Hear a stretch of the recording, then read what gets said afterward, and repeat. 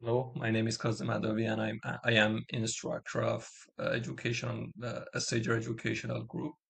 In this video, I would go through simulation of glucose absorption inside vessels that mostly live entities like humans, animals, their body system use this kind of approach for absorbing nutrition. So if you need further training and you have problems related for your COMSOL simulation, you can reach us using this contact information. And please do not forget to subscribe our channel. So the first thing that we need to consider for simulation of this system is considering the fluid flow or momentum equations that can be Navier-Stokes equation for the channel, since for the case of geometry, we have channels and we have membranes here.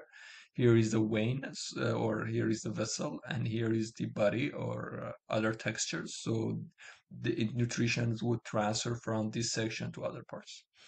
So laminar flow equation used for simulation of fluid flow in the counterflow current and membrane system and walls of vessels considered as a kind of cross media that they are able to transport materials.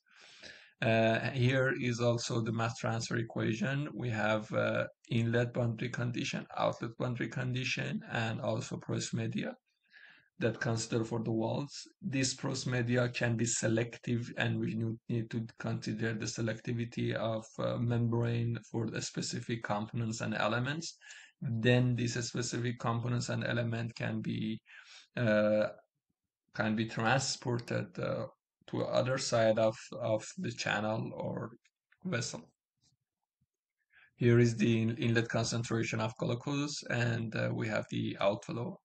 After the solving of the equation, reach velocity profile, pressure, and concentration of glucose alongside of vessel, and also 1D graphs that you can calculate in different position in your model. Thank you so much. Please do not forget to subscribe our channel, and if you need further training, you can reach us using this contact information.